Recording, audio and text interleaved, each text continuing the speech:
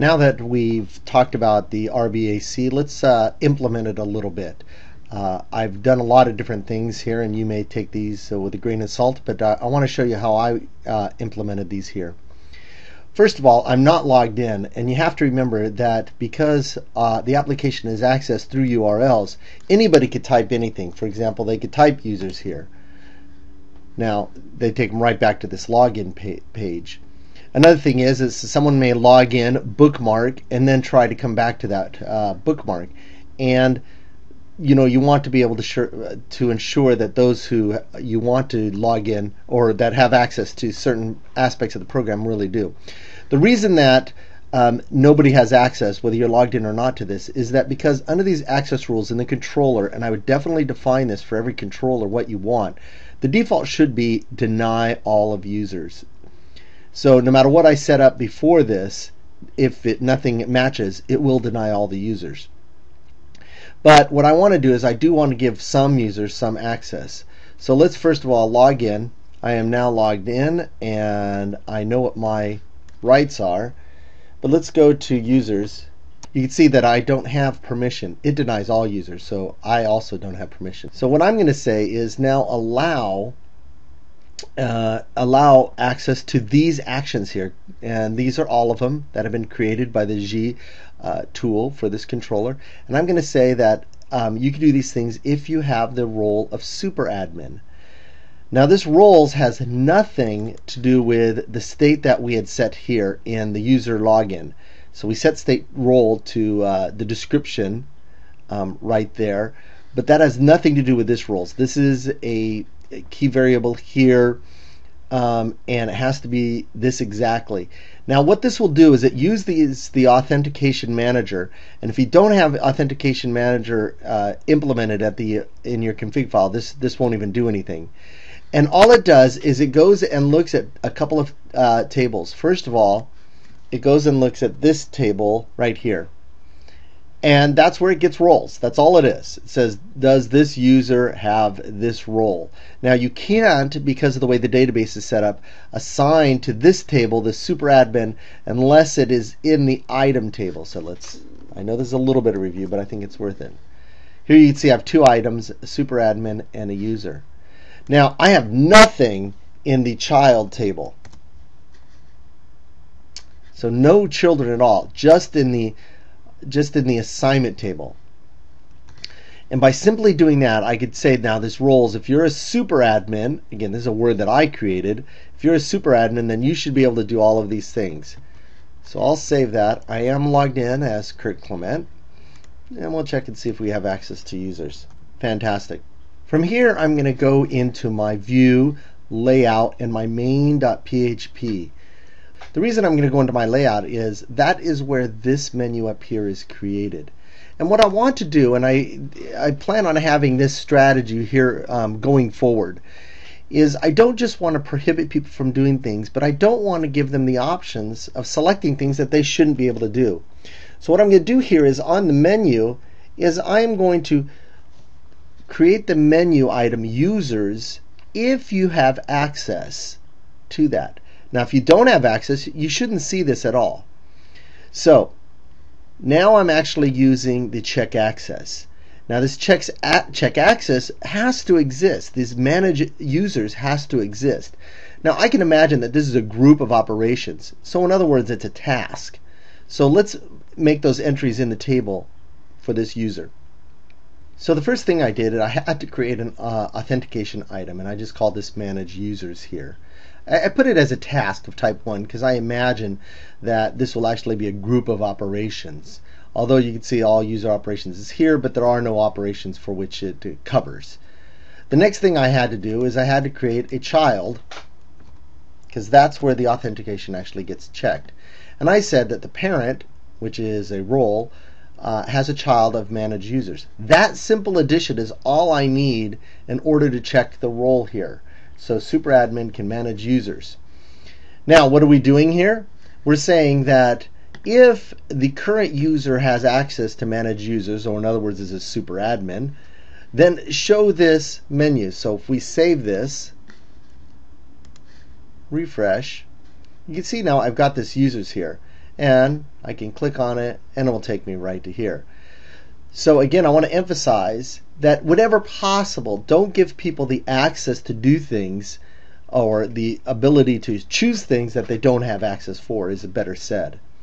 Now, of course, because I can bookmark this or I can save this, watch, I'll save this, I'll log out, and if I bookmark this but I hadn't logged in, I go to here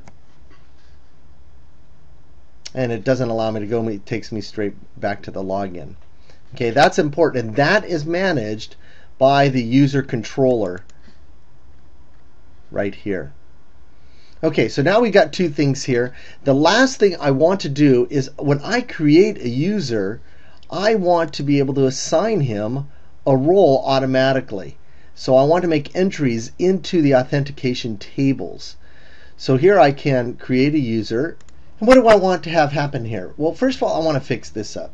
Mostly, I want to get rid of these two fields here. I just want to create a username and password and assign them a role. But I want to make sure that I only assign them a role that is an applicable role for them to have. In the views of users, this underscore form is where the information right here comes from.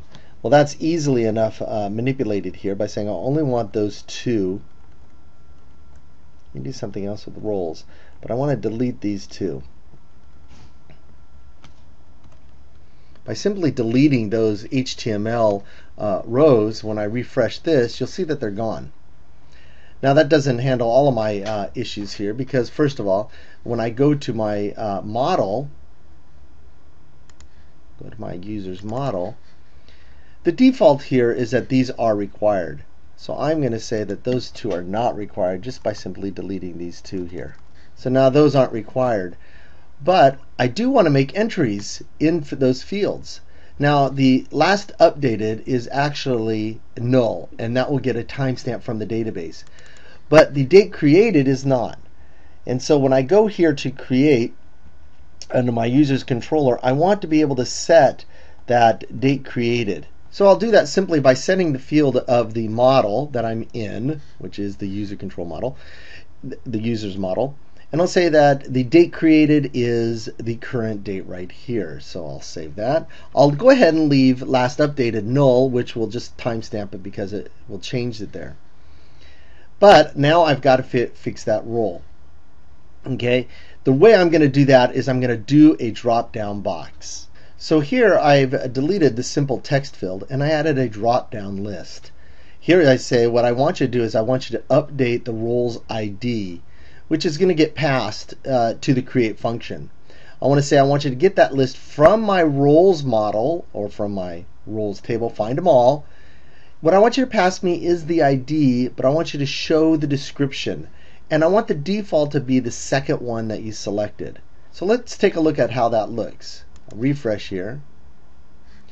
Now this comes from my roles table, not from my authentication table, and that's key. The second one, user, is the one that is selected, but of course I could choose either one.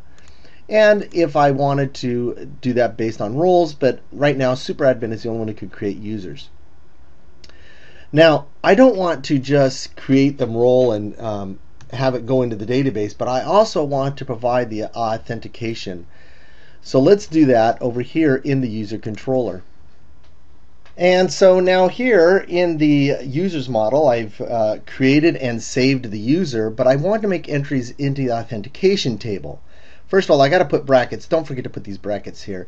The Yii default doesn't put the brackets because it's executing one line. That's just bad programming style, but whatever. So first of all, I need to create a new model, and this is going to be an auth assignment model.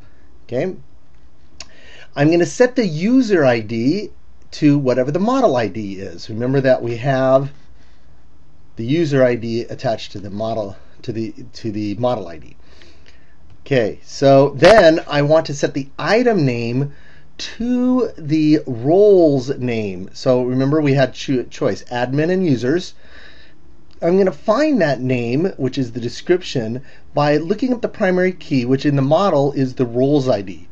So I get that description and it becomes the item name. And finally, I need to save it.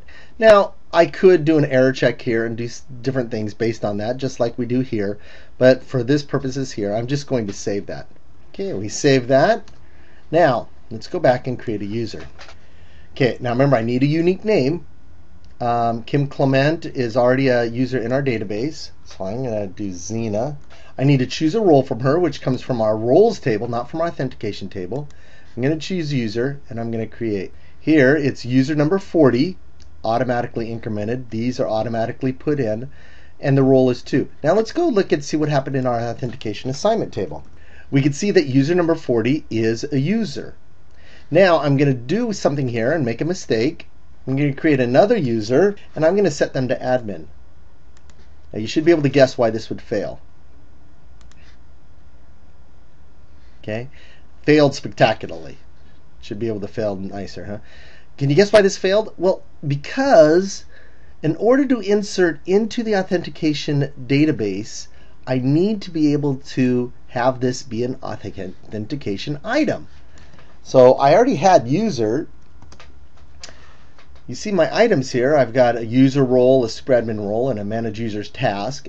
I've got a user role, but I don't have a admin role. So because my roles table isn't connected to my authentication table, I'll just create another authentication item for now. Call that admin. Role of type 2. Now I see that what I've got for my admins. Now when I create the user, Miranda admin, create,